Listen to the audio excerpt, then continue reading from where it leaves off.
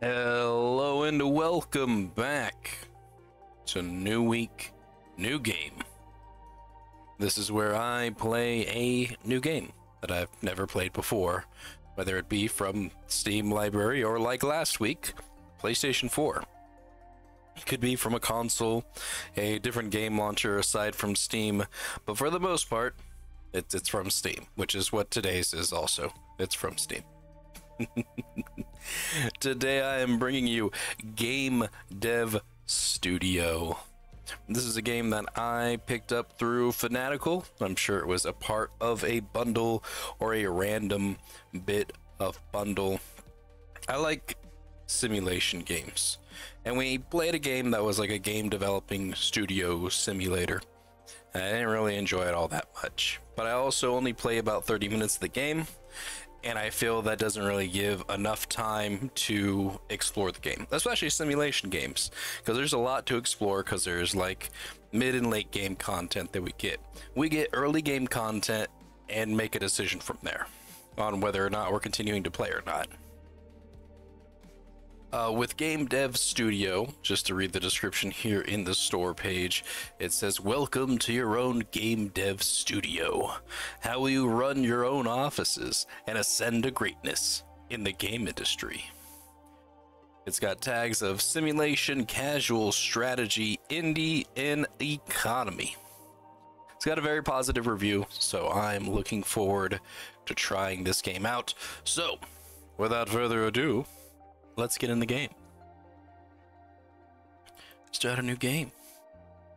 I definitely feel like we should go through the tutorial, but there's a randomization bundle here. Enable randomization to increase replayability value. Recommended to those who have already played the base game and are looking for more variety in gameplay. And then there's scenario, back in the game. There's the introduction, recommended for new players. The go-to game type for new players after completing the tutorial. So it does recommend that you do go through and do the tutorials sections. Start out with $100,000 in a tiny office with your own player character that learns everything 3 times as fast, and slowly make your way to the top. You will need to follow the investor's instructions, with some of the tasks being on a time limit. Let's go. I guess we'll do a tutorial. Start with construction, employees, projects, and then if we have time, getting into introduction. I have no idea how long these tutorials will last, so we'll see. It's on very easy. That's fine. I recommend it for new players. The go-to game type for new players. Get acquainted with the office construction mode of the game. So let's start our game. Can we do a random, or is this, yeah, just randomized appearance is fine. There we go. All of this is great. Confirm and start. Oh wait, do I have to? Can we randomize that too? No.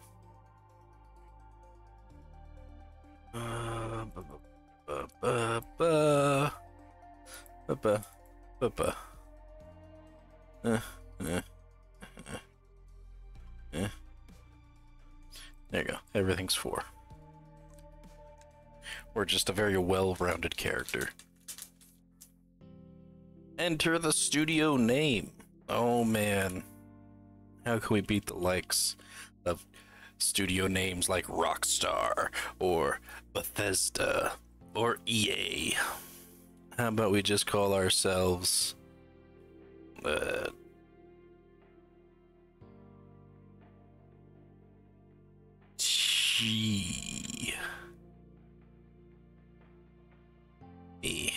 There we go. We're Team Studios. Are you sure you want to use this company name? You won't be able to change the name of your company later. That's fine. Welcome to Team E. Welcome! This tutorial will teach you the basics of construction and filling out of empty office space you might have. Alright, thank you, the investor. An office with no workplace is just empty, useless space. Let's start changing that. I got it. In conversation. Property investment, expand the office. First, Let's place a couple of workplaces, since we don't want world-class developers sitting on the floor with notepads in their hands, doodling something. That's exactly what I want, though. I got it. In the conversation. Bam, let's go here, workplace. So we just place it someplace. Let's do it. Let's put it in the center.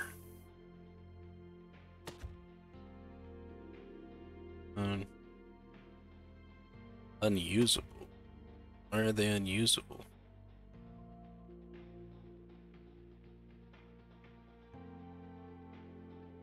How many am I supposed to put? 7 valid workplaces. What, are they not? I don't get it.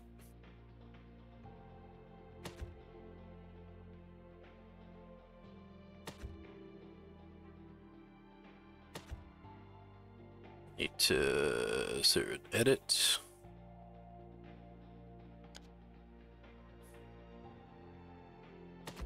Does it say why? Workplace requires a light level of 200 lumen. Okay, well that's fine. We'll do like that.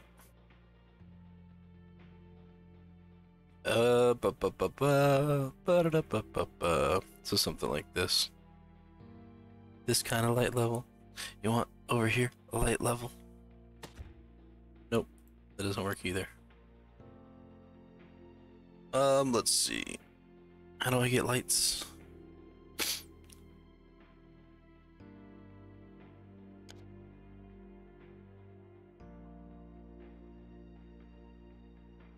There, wait, just to delete that.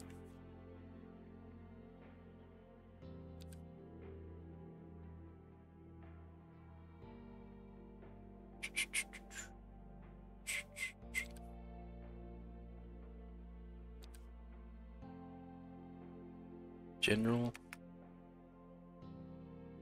lamp.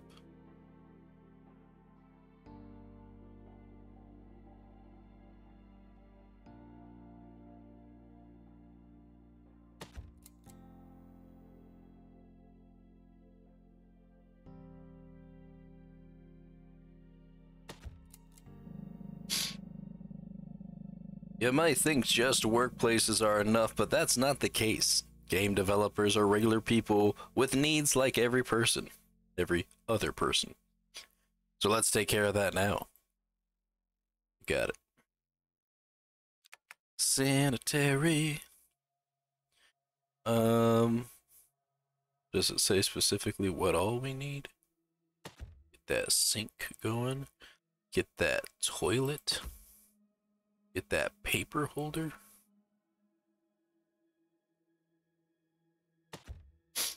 And then get the light.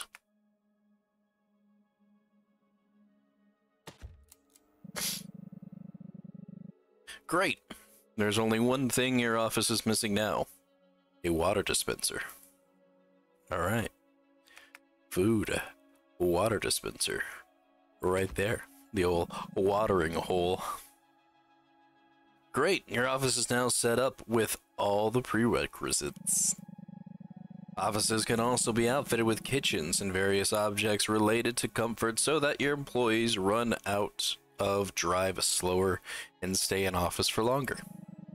Some offices can be expanded, and in some cases you'll need to expand an existing building for a couple more workplaces. This is a cheaper than buying a new building and will give you the much needed office space. I got it. Is that what you want me to do now? Do you want me to expand? Expand the office? You want to explain to me how to do that? I just pick these brick walls. Just tap to expand. There we go. Okay, we're gonna do it a couple times, I guess. There we go. Expansion is one thing, but an entire new office is a completely different thing. A new building will cost a lot more than just expanding your existing one, but you'll get a ton of extra space that way. You want me to buy this office? Yep. There we go. That's all I wanted to show to you. With these basics in mind, the rest is up to you. You'll need to position things in your office in the most efficient way possible to allow for as many workplaces as possible. Alright. By the way, aside from expanding every office can have multiple floors, purchasing a new floor gives you as much extra space as an entirely new office, while costing much less to purchase. Buy some extra floors if you wish. Sure. Go into expanding mode. Office 2 sounds like a great name. Alright. It's people out here. Expansion mode. Right. With a decent looking office, it's time you looked into hiring employees. Do I not get to put a second floor on? You'll need to hire people from a variety of professions, as game developers are not miracle workers, and each has their own specialty they're best at. Go ahead and hire one of each. Got it. Employees. Hire employees. So we have a jack of all trades, a writer, a manager, a designer, an artist. Just gonna go through and hire everybody.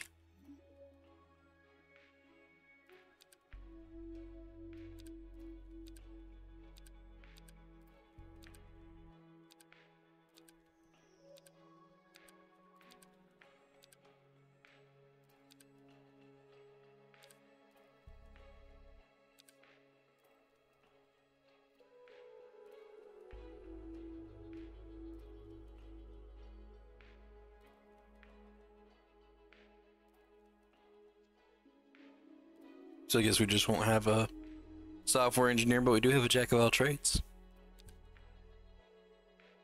Alright, never mind.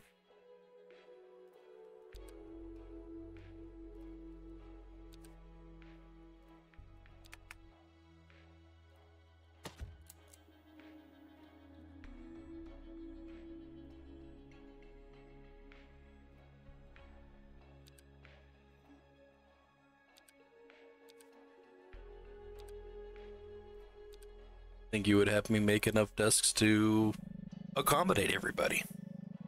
They gave me 7 and told me to hire 8 people. Made one extra one by mistake.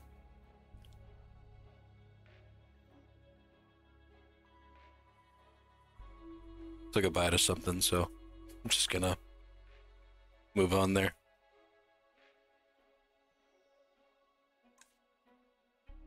Oscar Alvin has refused your job offer for a jack of all trades position. Oh, fuck that guy. Emmy Koshkin has accepted your job offer for a writer position and is now available in office starting today. Wilburn Henry has accepted your job offer for a manager position and is now available in the office. Jerry Nimin has accepted your job offer for a designer position, is now available. Yari Kendakani has accepted your job offer for an artist position. Pavo Kajesto has accepted your job offer for a sound engineer. And Kirill Yelnovich has accepted your job offer for a software engineer. Great. More people means work on projects will be finished faster. As you develop, will split up the task between each other. Always keep your finances in mind when hiring new people. Employees need to be paid and they will start leaving to work elsewhere in case you can't afford their salaries. With that said, your employees are regular people, just like yourself. Who said I'm regular? They often have their own interests, which provides them with the knowledge related to it. This knowledge can then be used to make better games. Aside from that, every employee has attributes and skills. Every role, apart from you, has its main skill. This main skill increases much faster than all the others since this is something they specialize in. Click on an employee in the game world and open their employee info menu to see more. Here's my employees. Employee info. There we go. Level 2, writer. Pretty high skills level for Ryder. He's good. Pretty good. We don't know what their traits are. This trait's not known yet. What's their traits? Likes to dress up in a furry costume. Ooh. No wonder they're so good at Ryder. And now we finally get to the meat and bone of the industry. Game development. First, you'll need to acquire a game engine, which means either making one or purchasing one. Got it. You can make our own game engine? Alright. So what engines do we need? New engine. We got projection, which is 2D projection, and audio playback. I just like pick something. You have to select a team before picking features. I'm gonna eat this last thing I have.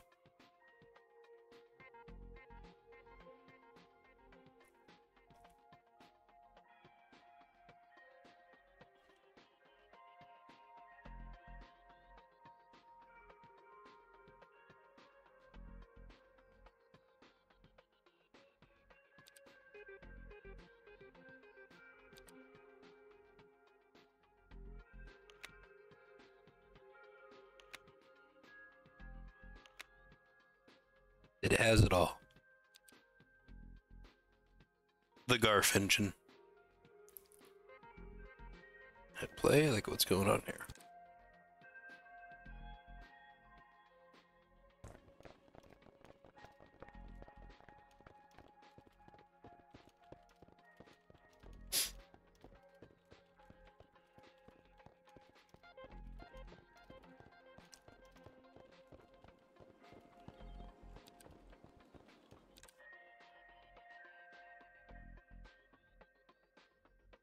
I really don't need a jack of all trades. With an engine in stock, you can get to work on a game. There are many variables that affect the success of your game, but selecting every single feature under the sun is not one of them. Selecting a lot of features for your game is necessary only for a game that is sold for a high price. You got it. Alright, let's go here. Let's do a new game. We gotta enter the game name. What kind of game do we want? We want perspective, story, dialogue, world design, gameplay, graphics, audio. So be called Fun Town Clown Hill. Perfect name for a game. Fun Town Clown Killer. Select a theme. It's fantasy. Select a genre. It is a action game. The engine. We're going to use the Garf engine. Select our price. So this is going to be a $30 game. Our audience is mature. Platform. It's for the PC. Our team is our studio. It's a full game. Game project scale, one text, small scale project.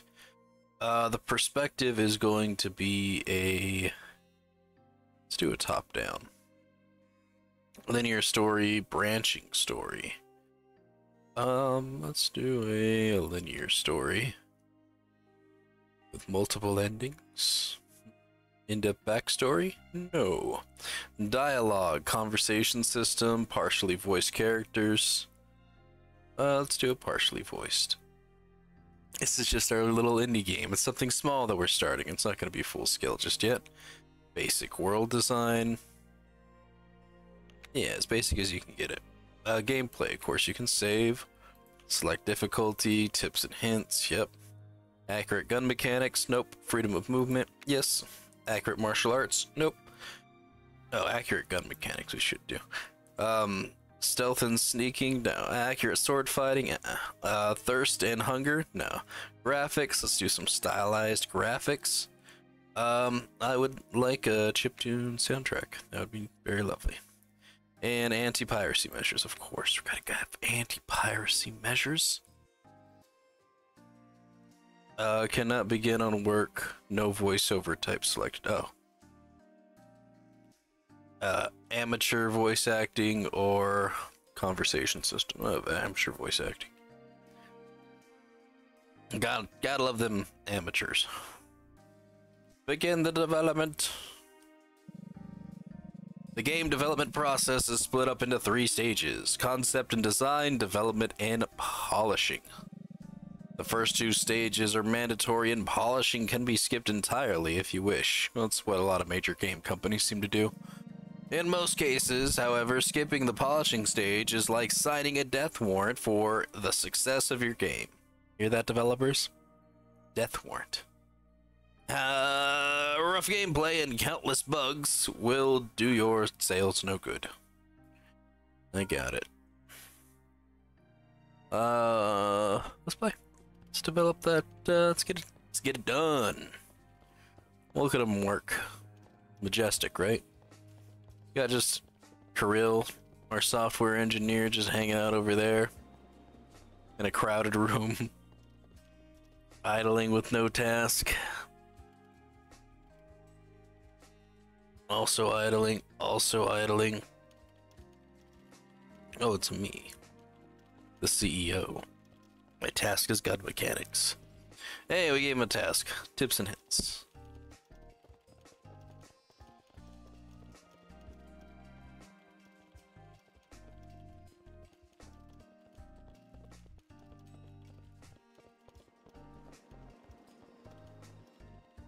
Let's get some water.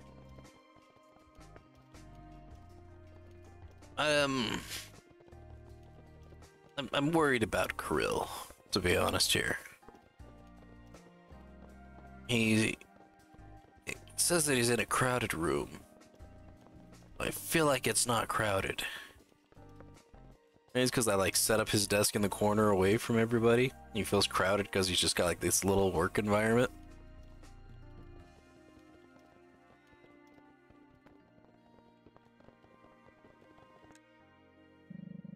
Now that the game has entered the polishing stage, you might want to look into quality assurance, QA, for your game, or test it yourself. Quality assurance will playtest the game and find issues while you're still working on it. Testing the game on your own will require employees to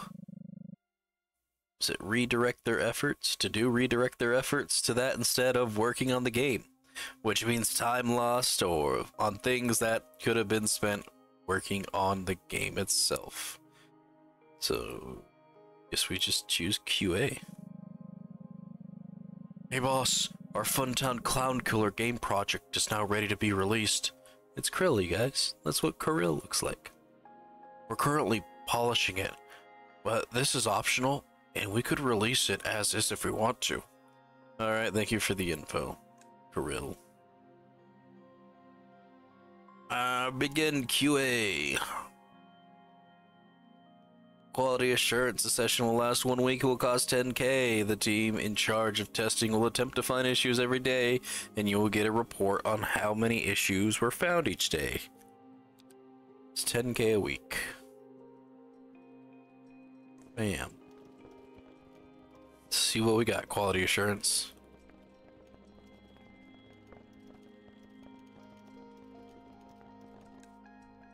Quality assurance firm you hired to perform testing on your Funtown Clown Killer project has finished their work. Here are their findings.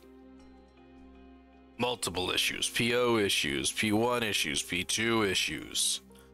Remaining unfixed issues, 5 P2 issues. Get those P2 issues out of here. Get them out of here. Alright. It's still the polishing step. This is still people fixing things. It said that we don't have any issues. Mega Origin released. Mega has released their new Origin game console. Cool. Good for Mega. Almost done.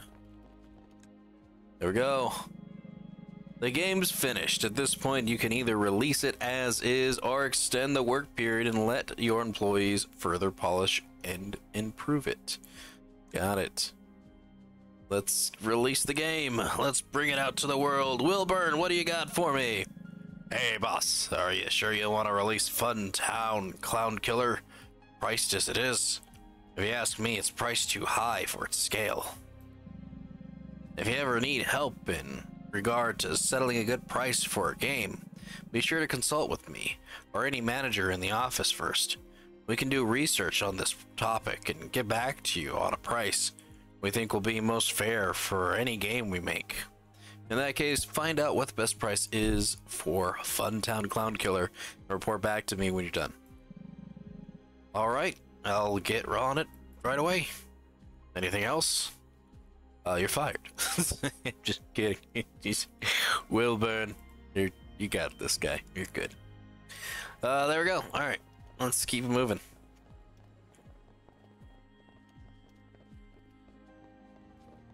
Doing the price research, taking their time. When are you gonna come back with me? You come back with me and tell me that I had it priced right the correct time, though, Wilburn? Fired. Hey, boss, I'm done with my research on what the best price for Funtown Clown Killer is.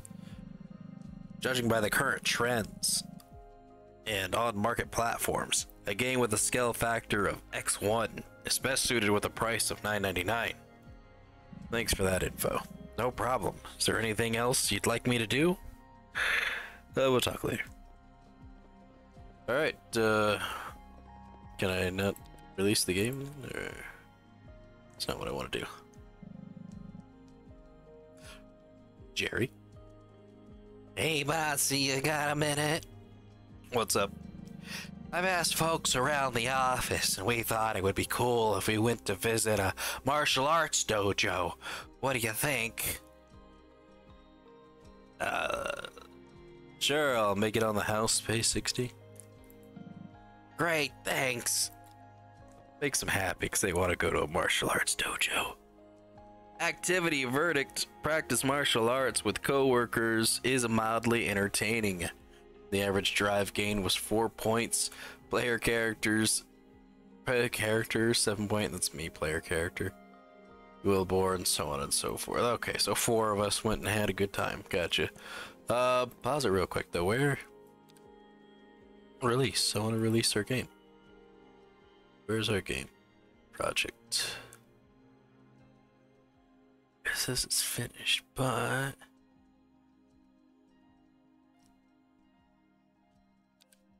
Let's game conventions. I don't want to do that. I'm pretty sure it's in projects. Bam. Project info. We're gonna change the price. We should change the price. Should change the price. How do I change the price? Is there a way to do that?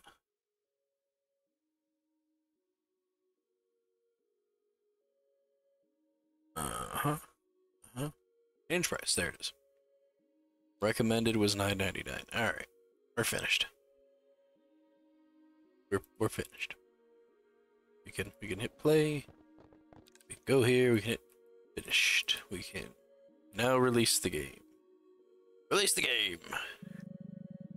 The game's released, and your job here is done. How do you know whether the game is bad or not? The reviews, of course. They'll pile up over time and give you an insight on the good and bad, so be sure to read them. Got it.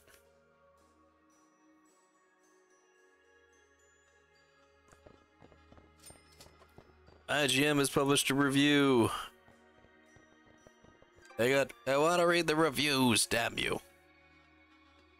Game Edition response. Fans of Funtown Killer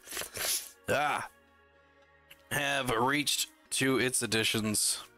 You've gained 0 reputation. You've gained 0 opinion. Players said 1 out of 1 of game editions had good value. I want to read these reviews, though. We had a big loss in this one. Project info. Can we see the reviews? Can I see some reviews? Here we are. IGM gave it a 5.5 out of 10. Games Bomb gave it a 4.9 out of 10. Legit Reviews gave it a 5.3 out of 10, but I don't really trust the reviews. I feel like they're bot.